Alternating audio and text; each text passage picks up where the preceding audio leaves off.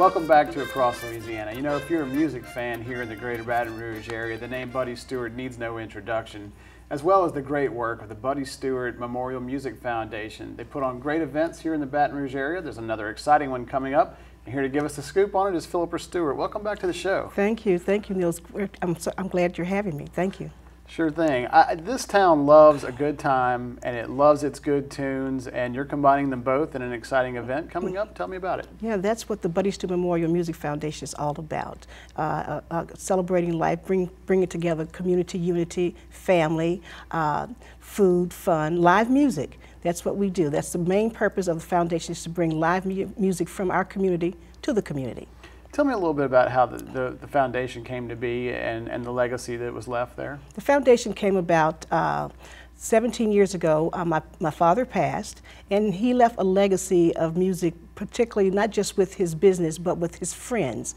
And we founded the foundation on the premise to keep his friends together, to keep them a place where they can come and network, is what it is. And this idea, and the practice is actually working very, very well, because we have some camaraderie with the musicians here in Baton Rouge, and we still try to provide a place for them to come out and perform and network. And it's just to keep us bonded together is what it is, and that idea has worked very, very well. And one particular way to do that is through Rocktoberfest. And Rocktoberfest is is comprised of different musicians from different genres, gospel, jazz, blues, R&B. And even the children are involved in that, because we have our intermission performances with the children, little dance groups and musical groups. But it's about getting the community together. And the community has been very receptive to Rocktoberfest, and they're looking forward to this 15th annual, because it was so successful last year. There's still a buzz, and we just want everybody to come out and see what we do over at the Buddy Stewart Music Foundation. I mean, you touched on it briefly. It's more than just keeping these musicians tight and together. It's about bringing everybody in, bringing the whole town together to celebrate really this great musical tradition that exists here in Baton Rouge. Absolutely. There's always lots of exciting music. I know you got a great lineup this year. Tell me a little bit about that. We got a great lineup. We have world-acclaimed musicians from our community. One of our primary performers, and he's performed every year, is Mr. Henry Gray. Mr. Henry Gray is he's a wonderful musician. A legend. He's a very, very kind person. He is now 89 years old, and he plays as if he's 19, and he gets excited about the festival, and the community who didn't know him, they're now asking questions. Who is that, and where does he come from? He comes from here. He comes from our community. The Jazz Foundation of America this year will be sponsoring Mr. Harvey Knox. Mr. Harvey Knox is a former member of the Buddy Stewart Top Notchers band from the 1960s. So these guys have some legacy and some history in our community, and we want the community to know what we're all about, something they can be proud of in our community. And this is really a chance for people to get out and see some world-class entertainment in both of those genres of music, as well as more. Correct. And I mean, this is something that, tell me what it's like for this to start kind of, you know, from humble beginnings to just really be 15 years later, this great big event that it is. It really does humble you, because as we go along each year, we don't have to be in search of. They now come to us to participate, and that makes it so exciting. That's what tells us we have to continue this tradition. And we're getting younger people to come in. This year we're going to feature a new Southern Soul artist.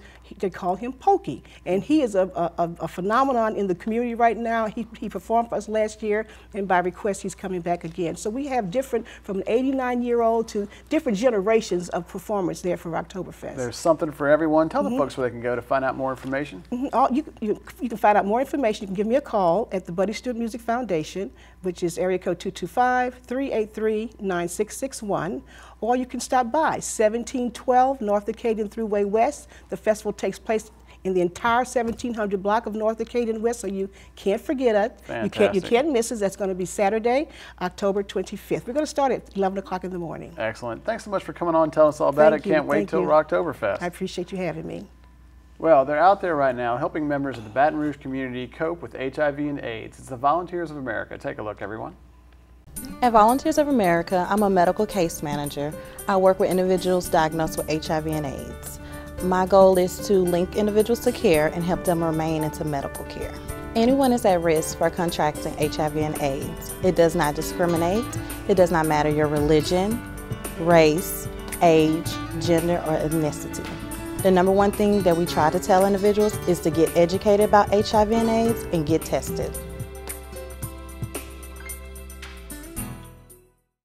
Actually, I was very adamant about getting tested every 3 to 6 months. I'd been with someone for a while, and so I stopped practicing safe sex, and that's where I messed up. So I went to a regular checkup with my doctor and didn't expect anything out of the ordinary, but she did tell me that I was HIV positive that day. And when she told me that, it really hit home, and I felt like, why me?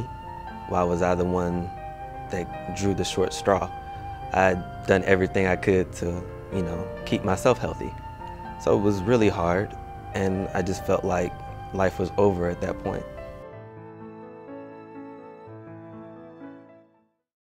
I turned a blind eye to the epidemic of HIV and AIDS in Baton Rouge because, well, not just necessarily Baton Rouge, but even in the country.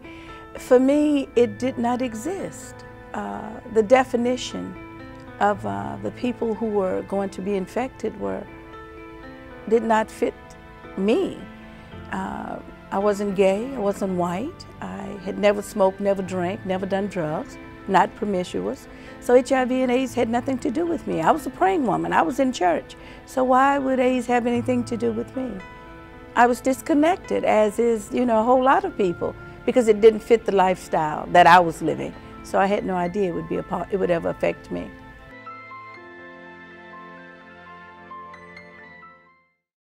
Volunteers of America supports individuals diagnosed with HIV and AIDS through providing support coordination through medical case management.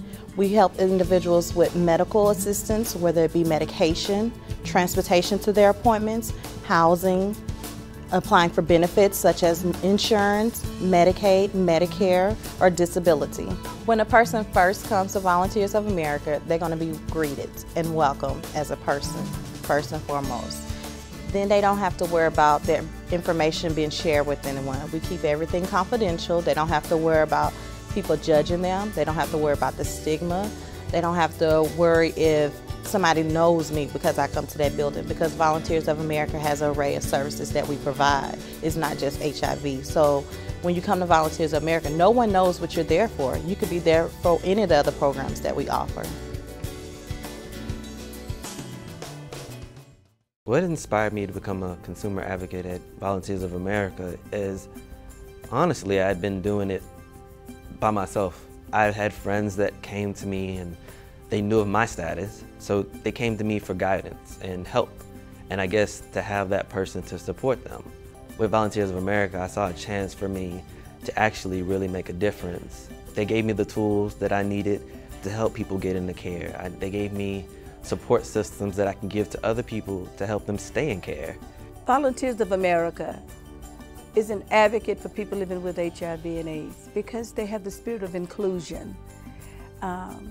My being a client at Volunteers of America has empowered me in many ways.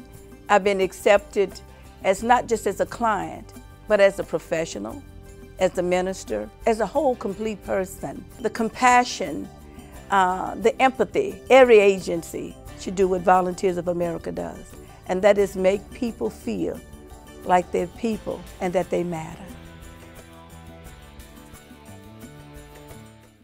When people come to Volunteers of America and they're broken, hurt, lost, need help, I can put myself in their shoes because I've lived through what they're going through at that time. And I'm able to show that even though I have that diagnosis, it does not mean your life has to stop.